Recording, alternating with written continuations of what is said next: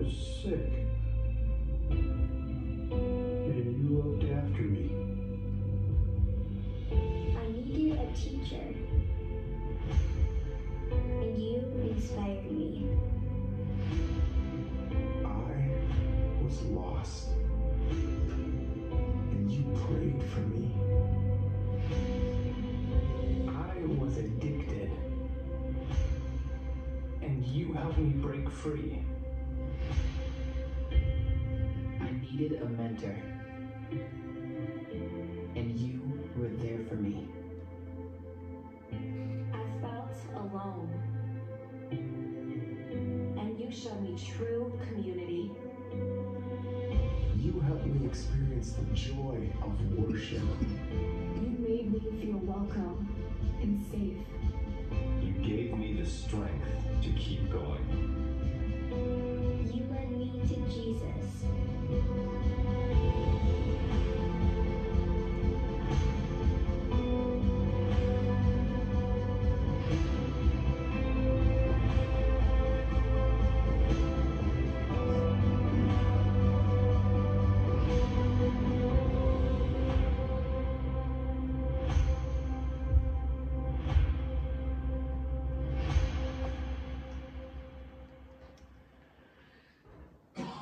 This is the moment of commissioning. I guess it's hard with COVID to kind of do anything that I would normally like to do. It's just not possible with people moving about the place and things like that there. And I know all of the volunteers here were really keen to get up at the front, just get that microphone and really just talk. Okay. I know that's not true. You're quite a shy bunch when it comes to holding a microphone. And I dare say that if they thought that they were going to be asked to come out and speak, a lot of them might have been practicing social distancing from home or something like that there just to get out of it. So it is just going to be me talking this evening. I think we'd be kidding ourselves if we pretended that COVID has had no impact on our community, on our church, or on ourselves as individuals, whether it's been financial, whether it has been emotional, whether it has been physical and you have had COVID or you've had friends, family who have contracted it. Maybe I'd say even put myself in this category where it's had more of a mental impact, being cut off from people, not having natural opportunities to talk to people, have a laugh, and then even just there's that wee bit of anxiety about heading back into crowds again.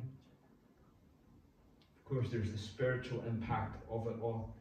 For those who have not been able to come out to church because of health concerns, to those who have missed the warmth of fellowship that we were talking about this morning.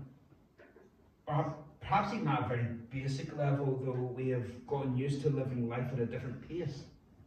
And the idea of coming forward and being out all the time and giving up time and energy with all these other factors playing a part can be a wee bit daunting and a wee bit overwhelming. So for me it says a lot then that people have been chomping at the bit to get back to serving God. Because maybe you get to the point where you think, well, why on earth would you bother? Sounds like an awful lot of work. There seems like there's an awful lot on everyone's plates at the minute, so why would you bother volunteering? Two reasons. Number one, the same needs are there. An eternal need. Whether it's adults or students, teenagers, children, toddlers, whatever it happens to be, they need to know the gospel. We have a duty, a responsibility to share the gospel as much and as often, as frequently, as powerfully as we can. They need to know that they've been born and cut off from God because of their sin. And they need to hear about how much Jesus loves them. They need to be persuaded of that, convinced of it, that they might turn from their sin and accept the Saviour. That need hasn't changed. It hasn't gone away. It's still there. The second reason is that some needs have changed, primarily because of the pandemic. We have children who have missed out on activities and friendships for 2 years. there is a mental toll on our society. There's an emotional toll on our society, on our families. There are people in our community who need a safe place to go, who need somewhere else just to go, where they can be heard, where they can be accepted, where there's comfort. True, some adults are better at hiding their scars than some children. They'll be slower to share those scars, but they still feel jaded. They feel that the whole world is turning in on itself, and they're looking for a message that makes sense. They're looking for truth that is coherent, consistent. Scripture gives that. It's up to the church collectively, across the town, across our province, across the world, and us specifically, to step up and meet those needs. The needs that haven't changed and the needs that have changed. To be conscious of the needs. So with that in mind, I'm going to ask all those in the church who are here tonight, who are involved in ministries, whether it's with children or otherwise, just some of the ones who are going to come up on the screen here, hopefully, whether it's catering, whether it's caretaking, whether it's worship, whether it's the leadership of elders and deacons, whether it's toddle in youth fellowship, youth quick, whether you just make the tea toddle in, whatever it happens to be, I want you to stand, please. Take a look around, folks. These are the people who need you praying for them. And now, if I can, could I ask the rest of you to join with me in standing as we pray. In Jeremiah 1, we read, "Ah, Lord God, behold, I do not know how to speak, for I am only a youth. But the Lord said to me, do not say I am only a youth. For to all to whom I send you, you shall go, and whatever I command you, you shall speak. Do not be afraid of them, for I am with you to deliver you, declares the Lord." Then the Lord put out his hand and touched my mouth, and the Lord said to me, "Behold, I have put my words in your mouth." Let's pray. Father, we thank you for each person who makes our church feel like a home. From the youngest to the oldest, to those who have served from the beginning and can't give anymore because their bodies won't let them, to those who are full of youthful ideas and starting off a new chapter in our church. Thank you, Lord. But Lord, we pray that they would know a deep passion for the work here. That it would be done for your glory, but that it would also be done for your blessing and with your strength. May they feel the power of knowing that they have your words in their mouth. Father, we pray that this year will be one of perpetual joy and blessing, but we know, Lord, that the enemy will endeavour to trip us up and spoil the work, to steal that joy and tarnish your name. So, Lord, we pray that you would keep us wise to his schemes, keep us close to you, and keep our eyes fixed on the prize that's set before us. May the enemy not get a foothold in our lives, but rather be forced to flee from us because your presence is so undeniably at work here. May each leader shine for you. May they reflect the beauty of Christ in whichever role they perform here. Let us not grow weary for well-doing, for in due time we believe that we will reap a harvest if we do not give up. This is a promise from Scripture, Lord, and we claim it tonight, that we will reap in due time. As a church, make us faithful to the needs of those who serve here. May they know our love. May they know we are praying for them. May they feel the benefit of those prayers weekly. Lord, make serving in this church more than a privilege, but make it a joy, because people know their efforts are valued. Keep our teams united. Keep them together in a sense of real brotherhood in Christ. But Lord, above all, may none of us ever lose sight of the needs around us. Neither the unchanging, eternal needs of those around us, nor the new challenges that emerge from a global pandemic.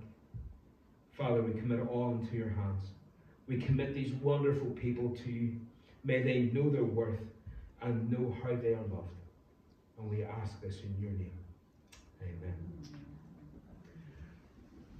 I know you're all about to sit down again, but we are going to stand and sing again. Mighty to save.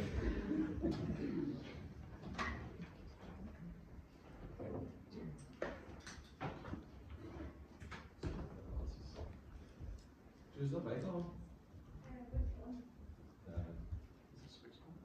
It's on here, yeah. 2, 2, 1, 2. Yeah. Not too light, so that we're burning you with my voice.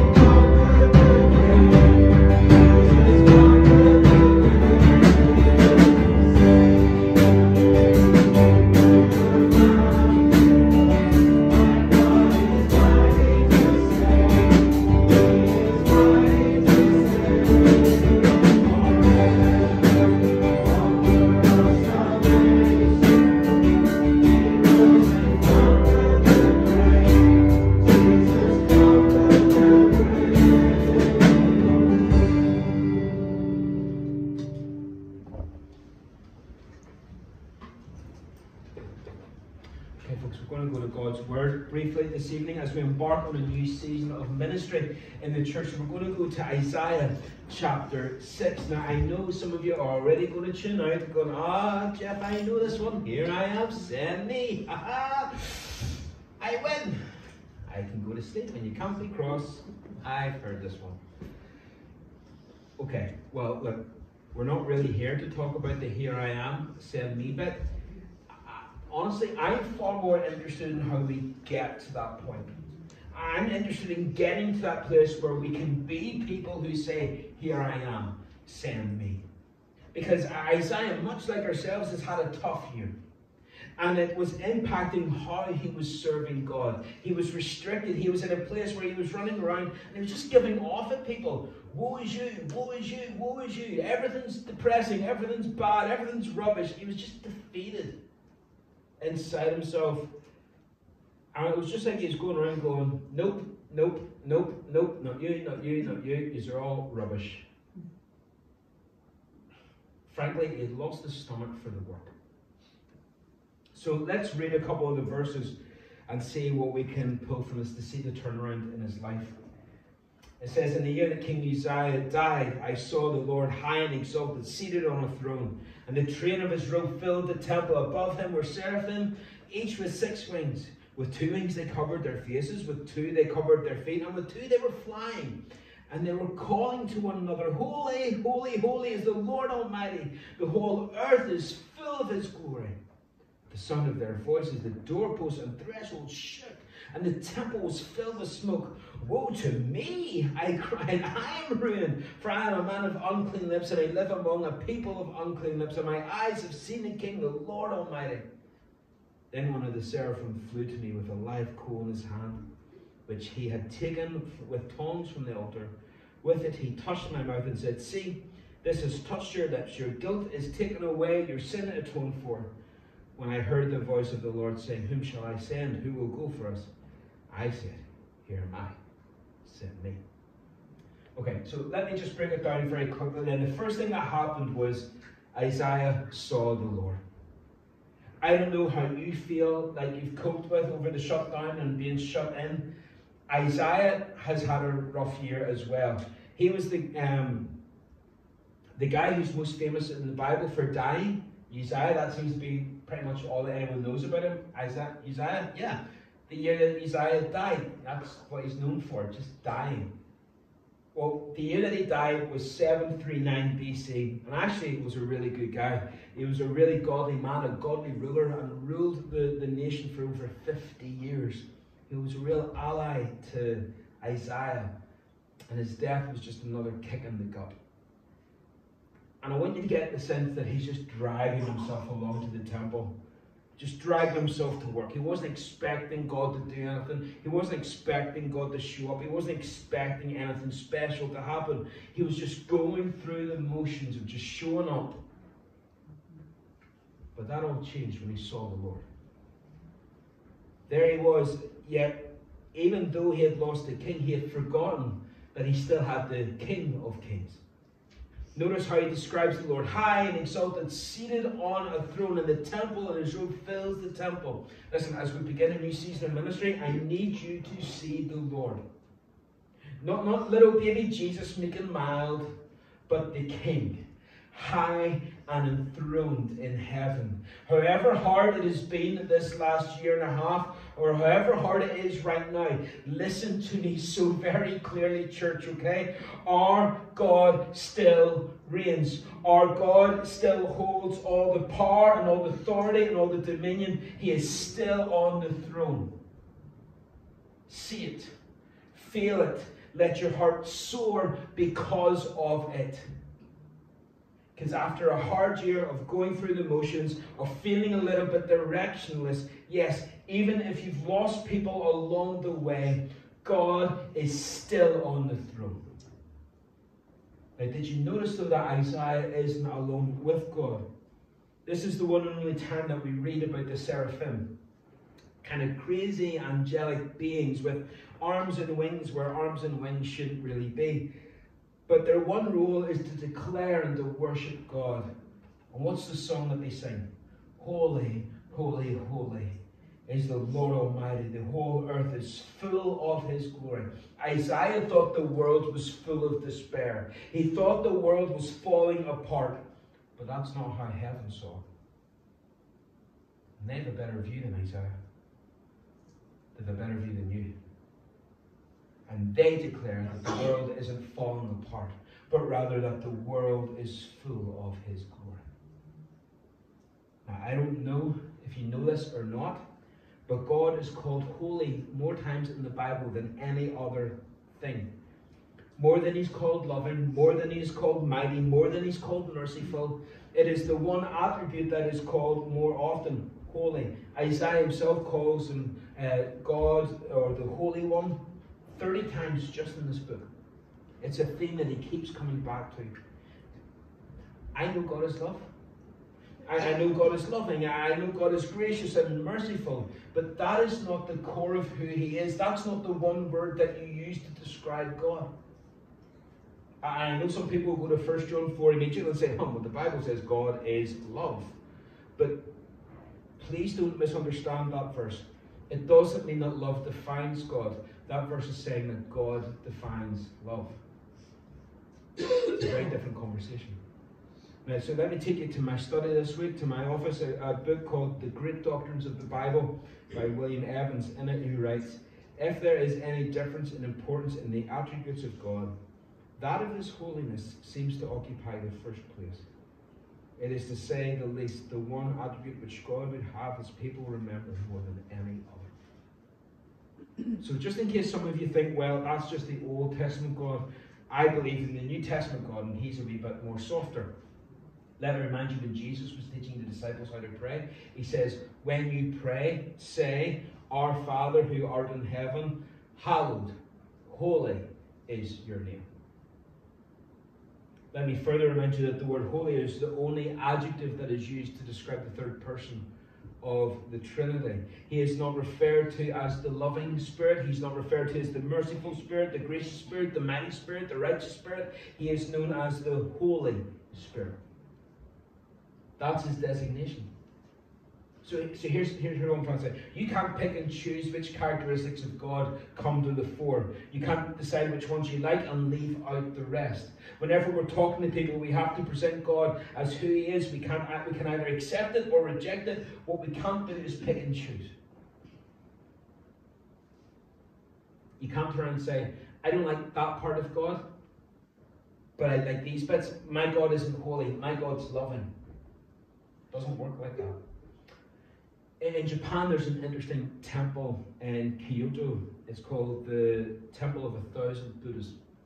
And there's actually 1,001 carvings of Buddha, each one slightly different to the other. And the idea is that worshippers can come in and they find a Buddha that appeals to them most. And they go and they worship at that marking or depiction. That's very much a modern approach to worship. That we create God in our own image and then we worship that image that we've created. As Christians, we don't get to do that. We cannot change his nature, and holiness is key to who he is. And of all the things that the angel could sing about, they sing of his holiness. Now, whenever you see repetition in the Bible, it's important. It's there for emphasis, especially whenever we're reading the Hebrew. So let's put it in modern terms. If we were over in Afghanistan, for example, tonight, there's a war. And so we would say, that's a war. But maybe if we're going about something bigger, say the Second World War, we would say, oh, that's a war. You know, there's a war, but that's a war. But then maybe if you're going to Armageddon, you might say, oh, that's a war. Or maybe if we're going to speak about a storm and say, well, that was a horrible storm that we had last week, or it's a horrible storm going outside. But then maybe if Hurricane Katrina, we might say, well, that was a storm. The beast from the east was a storm. But then there's this characteristic of God. He's not holy. He's not holy. He is holy. It is the only attribute of God to be spoken of in these terms. The angels could have sang faithful, but they didn't. They could have said loving, but they didn't. They could have said merciful, but they didn't. They would have been right to do so because he is all those things. But rather they said, no, holy is the Lord God Almighty. So when we say that God is holy, when we speak of God's holiness, what we're saying is that there is no one at all ever like him. He is set apart completely. Nothing compares to who he is. He is unparalleled. He is unique. He is unprecedented. He is exclusive. And I think this has been lost from many churches. We prefer to talk about God's comfort and God's nearness, and I think we have in some cases lost the reality of the transcendent holiness of God. He is not the big guy upstairs or the big guy in the sky. I don't know who you're talking about when you use those terms, but it's not God. God is ineffable glory. He dwells in unapproachable light. God is a consuming fire. That's who he is. Leaders, volunteers, before you start and step out and serve God in ministry this year, make sure you get a firm view of who God is. Make sure you know whom it is you're serving. He is a holy God, enthroned in heaven, and that changes everything. Because when we look at it, we say, okay, before, not only did Isaiah see God, but then suddenly he's very aware of himself. So before you go out and serve God, I need you to see yourself as well. That's what happened to Isaiah. All of a sudden, was confronted with the holiness of God. He went, yep, I'm a sinner, I'm gone, I'm dead, that's me. Done. Verse 5 says, woe to me, I am ruined. I am a man of unclean lips. I've seen the King. Yeah, I'm done. Just gone. That's me. Why? Why did he react like that? Why must that be? Because in seeing a holy God, I need to recognize my unholy self. I realize just how unlike him I am. That's why, because myself next to God, he is so holy, he exposes my unholiness. And so there's this deep conviction, this deep awareness of where I am exactly in relation to him. You show me a person filled with pride, who thinks they're fine, who thinks that they have no sin. I'll show you a person who's never encountered God as holy. He's just so different. He is so utterly unique.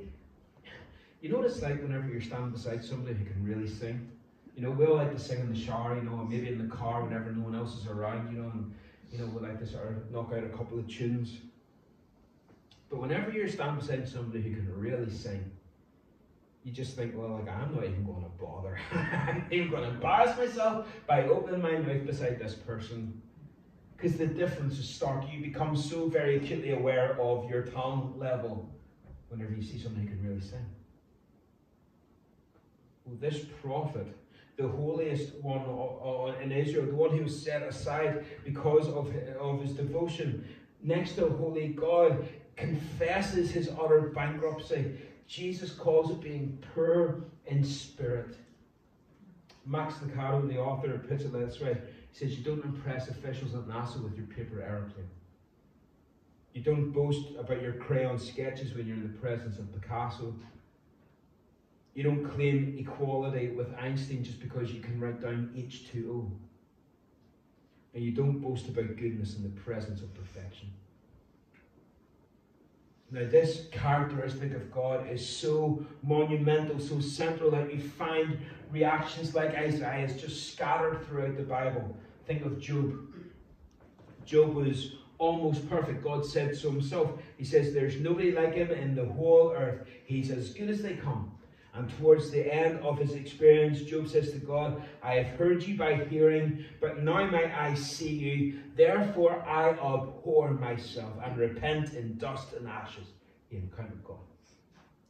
It happened to Peter as well. Peter was a boastful, aggressive, expert fisherman overall. All right, Peter was a guy who, throughout his life, he never lacked confidence, right? Big fish, little pond syndrome. This was Peter. And he gets Jesus in the boat, and 10 minutes later he says, depart from me, Lord, I am a sinful man. He's not saying I'm the big shot fisherman. I am the guy who knows everything that there is to know about boats. He says, no, I'm just a sinful man. His perspective changed. He encountered God. The Apostle John in the book of Revelation has this vision of Christ, and he says, I fell on my face as dead. He encountered God. Now, if we had time to turn to it, I'd take you through Revelation 4. It's fascinating. We're in the throne room, and the angels and the elders are all around the throne room of God. Remember those elders, they had their crowns on their head. What do they do with those crowns? They cast them down, saying the same anthem, holy, holy, holy. And they take off their crowns and they throw those crowns before God's throne, as if to say, God, in your presence, no honor at all can come to me. Are you kidding me? There's no way I deserve anything. No, all the glory, all the honor, all the dominion, everything, it has to go to you because I see you. I get who you are. So no, this can't be mine. You have it. Because no one rightly viewing God wants any honor or any glory. It all has to go to him. And Isaiah has this, and he's so overcome by a need for purity. So the angel comes and touches his lips with the hot coal. Remember, I'm a man of unclean lips. So the coal touches his lips, and the angel says, you're clean. He's purged. That's the idea. Now, why does this happen? It's God's holiness again. It's God's holiness that makes this happen. It happens to Isaiah the prophet because holiness cannot exist with unholiness. Something has to happen. Something has to change. Unless, number one, God destroys that which is unholy, or God purges that which is unholy and makes it righteous. It's something that's unique to God. Think of muddy clothes after a rugby match, right? Okay, you come in and you're just pegging head to toe, and what you do is you get a nice good white towel and you rub yourself down with it. The cleanliness of the white towel does not transfer over to the muddy rugby shirt. The dirt from the shirt transfers over to the white towel, and all you do is end up with two dirty garments. But not so with God. Such is his purity and righteousness, such is his holiness, that he removes the blemishes from our lives. Your sins, though they be like scarlet, I will make them whiter than snow. I will make them clean. Church, listen to me very clearly. Let me say this with all the love as I can muster, with the passion I can make. If you want to serve God effectively, you must make sure you do so with sin purged. Isaiah understands this now. He sees God. God is so holy, so high and lifted up, and he goes, I'm garbage, okay? I'm done. I am a wreck. And he gets cleansed. He sees the gulf, and he addresses the gulf between him and God. And here's one of the reasons why so many people will come to church week after week, and there's no change in their life at all. From whether it's week to week, month to month, year to year. The reason why they don't change and they don't grow is because they don't see the great gulf that exists between them and a holy God. Evidence when somebody prays something like this: God, if I have sinned, please forgive me. If? How about since I have sinned? How about because I am a sinner? If you can't come before God and acknowledge that you have sinned, that you fall short, that pride will always act as a barrier between you being fully used by God. You'll always think, well, I'm good, I'm grand, I'm not as bad as those guys, I'm not as bad as those ones over there, at least I don't do that. But all it does is expose the fact that you do not see God as holy, holy, holy. Isaiah sees God holy, high and enthroned. And then maybe for the first time he truly sees himself. Woe is me. I am a man of unclean lips. But then, church, just as we finish, I need you to see the need. See the Lord. See yourself. See the need. Verse 8, I heard a voice of the Lord saying, whom shall I send? Who will go for us? Here am I. Send me. You know what I love? It's that God looks for volunteers. He doesn't force a person to do something that they don't want to do. He doesn't guilt a person into service. He simply calls and waits for people to respond. I think there's far too many Christian organizations and churches who have a very high turnover of volunteers because they're trying to force something that isn't of God. You shouldn't serve unless you feel called to do it. That sense of, I want to do that, I need to do that, I see a need and I have to respond, I have to do something because I need to help them, I need to share that, I want to get in there with them. That's a calling. And so he comes to God and he says, I'm available. I don't know what I can do, but here I am. You know, a year ago, I stood on this stage and took a step that many pastors told me that they would love to have done over the last 2 years, but effectively they said they didn't have the stomach to do it.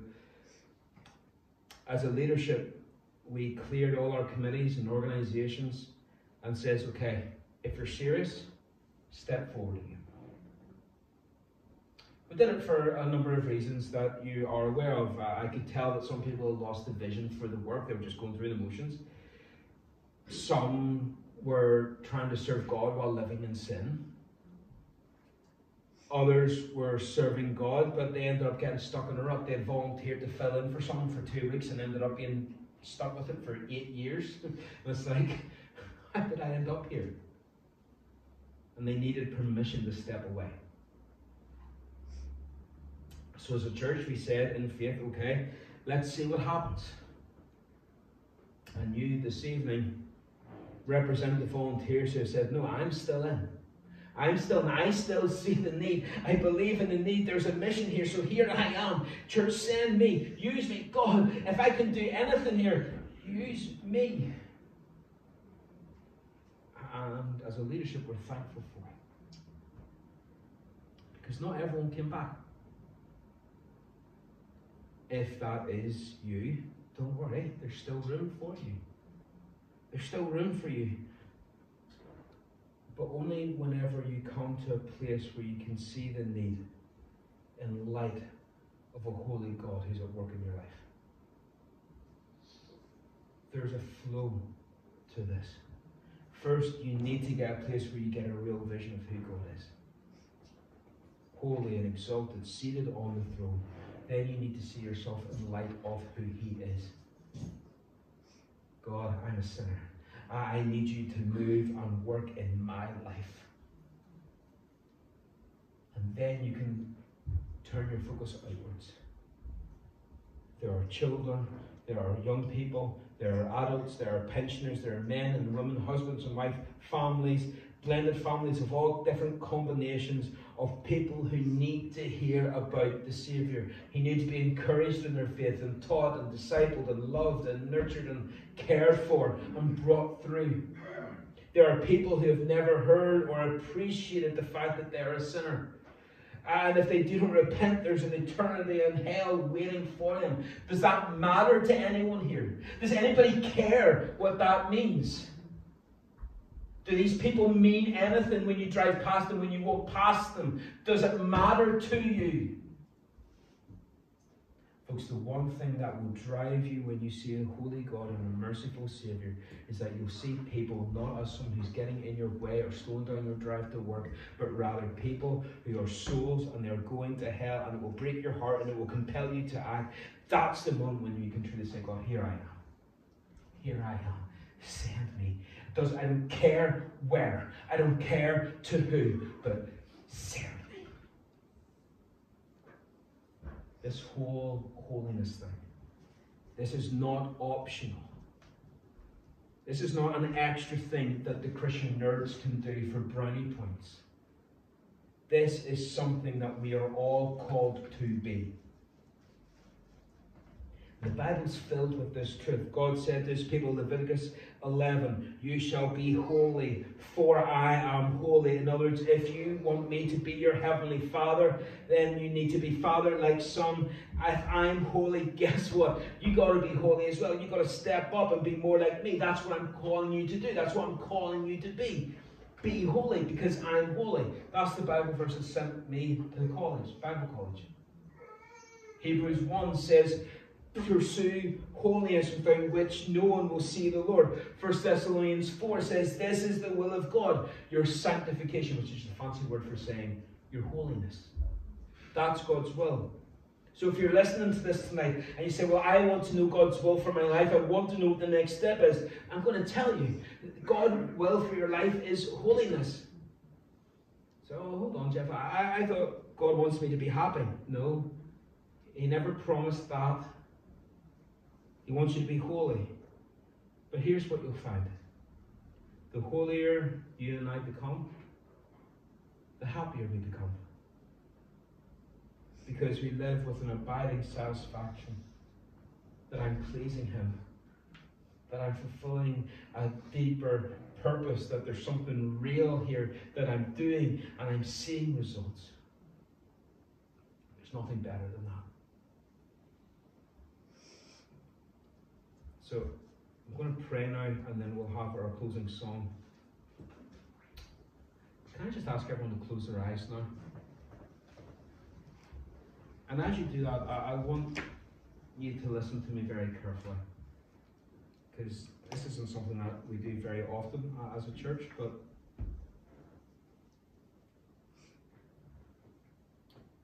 as we close in prayer, I'm going to pray that we grasp a better sense of who God is. I'm going to be praying that as volunteers we serve God in that pursuit of holiness. But what I would like you to do is that if you want to declare that you too want to seek more of God, to have that deeper sense of holiness, that deeper vision of who He is, then I want you to stand. Do you want to be made available for God to use you in a way that He hasn't done over the last few years, over the last while? Do you want to be more in awe of His holiness? Then I invite you to stand.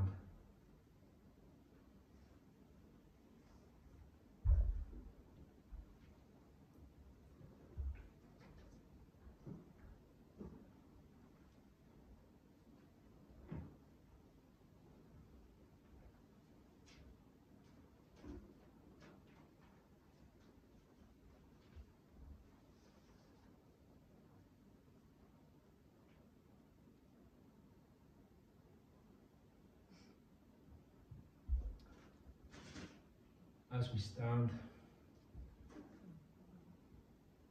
what we're saying is I want more. I want more of God. I want more than what I have right now from deeper vision of who He is. Let's pray. Father, we thank You for who You are. That You are not just holy, but You are holy, holy, holy. And I pray, Lord, for those who are standing here this evening, I pray that we get a sense of that deeper vision of who You are, Lord, drawn near to us. Lord, as we pray, as we read, as we pursue You, Lord, that may we be captivated by who You are. Lord, may we serve You with a vision that sees souls that are lost, that sees souls that are in need, Lord, and we are compelled and driven, not because we have any worth in ourselves, but because we see the surpassing worth of knowing You. We see that great joy in who You are. We're in awe of our salvation, that such a holy God would love a sinner like me. And we pray, Lord, that as we pursue You and love You and serve You, Lord, You would see fit to bless and have Your hand and have Your seal on the work of this church, Lord. That these people who stand to serve You, Lord, would be set apart for You. Lord, that You'd set them on fire and that they would bring great glory and honor to You. We pray this in Your name. Amen. Folks, thank you. Brian, thank you.